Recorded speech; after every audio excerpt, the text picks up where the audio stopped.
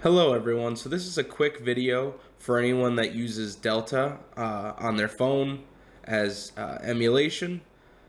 I just wanted to do a quick video for you guys because I had trouble finding the Windows version of iCloud, which I thought would be on apple.com, but every time I went to Apple, I would always get the Microsoft app and not a direct download. So in this video, I'm going to quickly show you guys, nice and quick.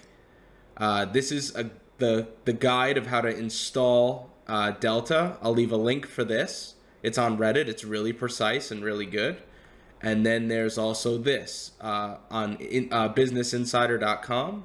This is the link for it. You're going to scroll all the way down, and there should be right here from Jennifer Still, directly from Apple. You're going to click this directly from Apple link, and it'll give you a direct download to iCloud. So I hope that helps some people out that have some trouble finding the direct link, because when I would go on apple.com, which, you know, I'll do it for you guys right now.